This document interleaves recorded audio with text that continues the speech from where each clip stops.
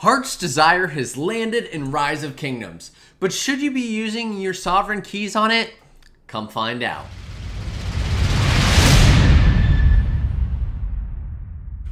Hello ladies and gentlemen, welcome back to another Rise of Kingdoms gameplay episode from your very own Shappy Gaming.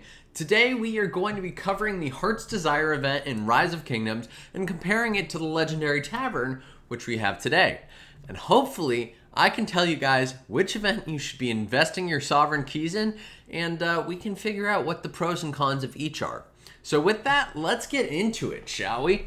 So the Heart's Desire event allows you to pick 5 different commanders from the legendary Tavern list, and it gives you improved odds of getting gold heads and 10 heads for each of those commanders. The catch is that you only get to pick 5 commanders, which if you only have to work on those 5 commanders is great. But you also don't really get the 210 pick 10 chest at the end, which kind of sucks. But maybe getting those commanders that you actually want is worth it. So today we're going to go through, I'm going to open the 111 keys that I have, and hopefully we can find out if it's really worth it. Before that, I did go through and do the math for you like I have in all of my other guide videos, which if you haven't checked out, you probably should.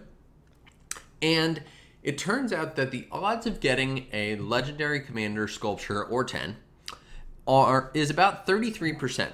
33% of the time, you're going to get a gold head or 10, which is great. That means 1 in 3 keys, in theory you should. The problem is that means that 2 out of every 3 keys that you open, you're actually not going to get any gold heads, which sucks. But hopefully today I can open a bunch of keys, and I have 111, so maybe we'll do 100, and then I can break it down and actually tell you, did we get 33 keys or 33 heads? I don't know. We'll find out.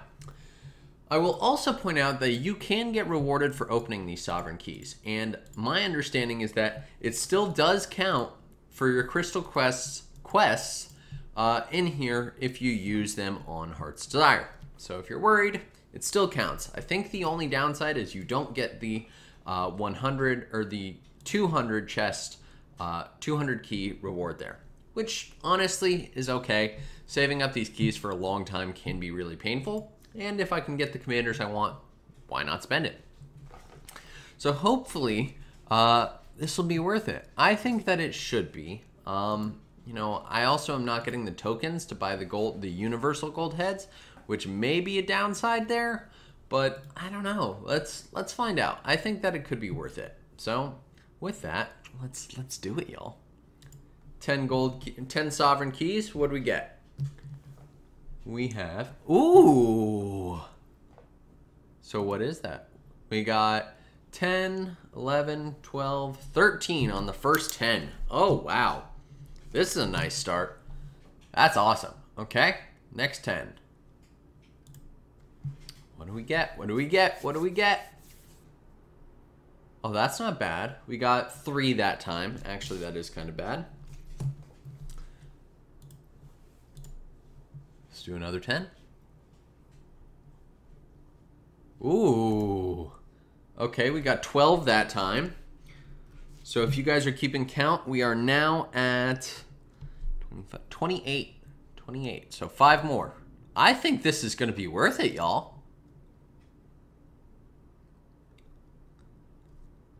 Okay, 3 there. And let's keep going. What is that? 4 there. I will also point out that the resources you get from this are actually pretty good. That said, you should never be buying sovereign keys. It's really not worth it. It's 600 gems a piece. So even if you want to do Heart's Desire, you should save them up from the free events. Please don't spend gems on them. Okay. Here we go. That's 3 more heads.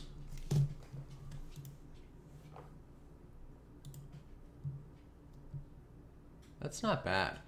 I do have to say, I feel that if you guys watch my Legendary Tavern video, I got a whole bunch of commander heads that I'm never going to use. All 5 of these I think I will be able to use. So I'm actually kind of excited about it. And I think I had 5 there.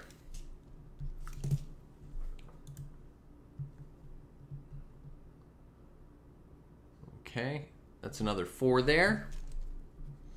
Yeah, we're getting tons of gold heads from this. This is great.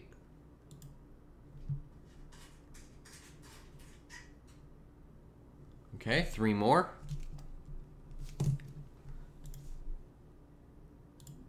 And this is it. That's 100 keys right there. And so for 100 keys, we got a bunch. So let's do some math real quick and I will be right back. So I've done the math for you all, and it looks like I got 54 gold heads for 100 sovereign keys, which is actually really good. You know, the odds are 33% of the time I'm going to get, you know, some gold heads. But I think the advantage is that when you do get those 10. So originally I said don't spend your gems on sovereign keys.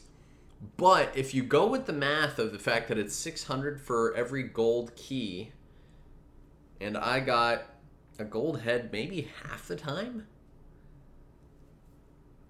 I don't know, guys. My odds are going to be different than yours, though. But if you do use a comparison of 2,000 gems for every gold head, it's worth it. Let me know in the comment section below. What do you think? Are you guys going to be spending gems on sovereign keys? I don't think I am, just because I'd rather use the wheel, because it lets me pick my commanders more narrowly.